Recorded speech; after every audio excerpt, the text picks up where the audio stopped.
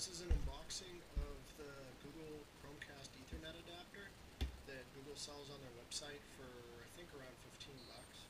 It comes in a plain box. There's no Google branding anywhere. Actually, there's the black thing at the bottom that shows Google. So inside the box, it's pretty plain. You get the instruction manual on how to plug it.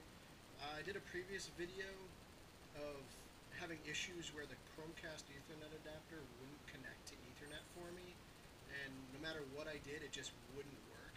Well, it's because I didn't follow the directions to the T. Like, you need to follow this. Follow the number, the sequence. So plug in the Ethernet adapter into the Chromecast. Plug your Ethernet cable that's going from your router into the Ethernet adapter, and then plug your Ethernet adapter into the wall. So follow this. You also get this little instruction manual thing. You don't really need it. It can go in the trash. And here is the actual Ethernet adapter. I like it. It's sleek. It's nice and black. It matches my TV. It's got the Chromecast logo, or Chrome logo here. I don't know if you guys can see that. Try and get it in there.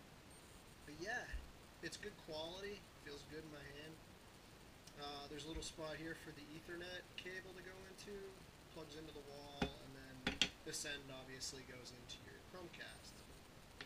I'm going to be doing a second video showing the difference between my Wi-Fi speeds and my Ethernet speeds.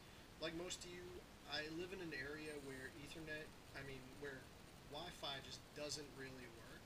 I live in an apartment complex, so there's tons of wireless routers here that are causing interference with mine. And when I'm watching like Netflix or YouTube, videos will just stop, or they'll get stuck in a buffer loop. So that's why I picked this up. I ended up borrowing one of my friends just to test it out, and it worked amazing. I was getting decent speeds with Wi-Fi, but the ping was horrible. Once I plugged this in, my speed almost doubled, and the ping was wicked low. It was perfect. So I decided to pick one up myself. For 15 bucks, you can't go wrong. But if 15 bucks is too much for you, there's tons of do-it-yourself options where you can buy all the separate components and put them together. Personally, it's not worth it. I pieced it together and priced it out. It ended up being $12. If you're that picky about money, then go for it. But 15 bucks, that's cheap enough for me. So yeah, stay tuned for my next video. I'll show you speeds and how to set it up and stuff.